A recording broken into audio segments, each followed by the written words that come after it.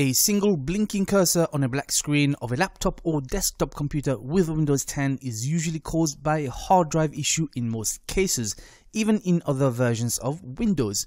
This troubleshoot and fix is rather simple, and if you know how to use a screwdriver, how to order a replacement drive, and you can follow a couple of tutorials on how to create a USB installation drive, then you can easily repair your own laptop or desktop computer. Let's check it out.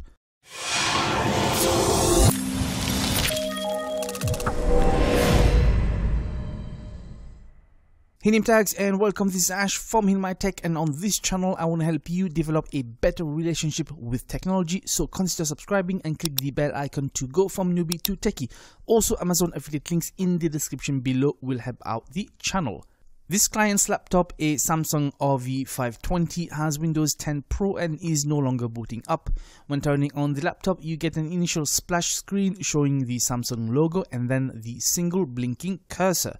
The fact that you are getting a splash screen, and if you're able to access the BIOS or UEFI, is enough to indicate that the computer is getting a successful post power on self test, and it's likely either a corrupted bootloader or a failing hard drive. If you really need to repair the BCD or try to repair the hard drive, at the end of the video I will give you other options, but in most cases you're looking at replacing a failing hard drive. This old laptop has a 160GB mechanical spin drive, so even if that wasn't the issue, you should be looking at upgrading this with an SSD anyway. To troubleshoot this, the best tool to use in my opinion is a live USB Linux installation drive. Today we're using Linux Mint 19.264-bit. Feel free to use any distro, even a 32-bit if unsure, and since this is an older laptop, I'm using an MBR version rather than a GPT version, so bear that in mind when creating a Linux installation drive as in this tutorial, link above and below. Turn off your laptop, remove the battery, press and hold the power button for about 30 seconds to discharge any static electricity, then plug in your charging adapter. Next, plug in the Linux USB drive, reboot and press F2 or whatever key you need to press for your computer to enter BIOS or UEFI. Once you're there, go into the boot order menu, check if your existing hard drive is being detected, and then change the boot order to enable the Linux USB drive as the first boot drive. Press F10 to save and exit and reboot. Once you're logged into Linux, press Start menu and type in disks, select and press enter. In our case, we can see the 160GB hard disk present with 4 partitions, but they are not currently mounted. The biggest partition is not currently being recognized, coming up as unknown, which tells me there could be hardware failure issues. If you are able to mount and access your folders on this drive, time to back up your personal files onto a different drive.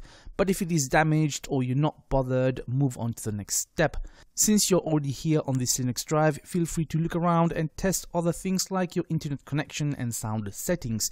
This live Linux USB drive is one of the best tools you can have to troubleshoot many issues that you can't do with a Windows installation drive. Check out this video for why Linux is superior to Windows in many cases. Now turn off the computer, disconnect the charger, press and hold the power button to discharge static electricity, get a small Phillips screwdriver to remove the back cover. In this model we only have one screw, and removing the cover gives access to the hard drive.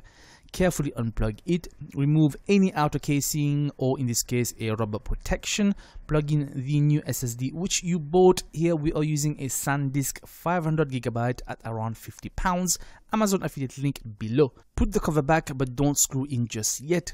Now go watch this tutorial on how to create a Windows 10 installation USB drive. Make sure you're creating an MBR version, but if it's a new disk you might be able to create a GPT version, and just follow this very easy tutorial to install a fresh Windows 10 copy on a new drive. If your previous Windows was already digitally signed, you just need to skip a couple of product key requests and you will be in your new Windows login screen in no time. Lastly, a couple of extra things to consider. Depending on the age of your laptop, you may opt to upgrade some components like RAM, or even consider a lighter operating system like Linux instead of Windows. But if you need to decide, check out this video up here. And if you need to repair the BCD bootloader or further troubleshoot and try and repair your hard drive, then check out this video down here with additional video links in the description below. This is Ash from My Tech asking you to subscribe if you're new here, to go from newbie to techie, and I will see you in the next one. Peace out.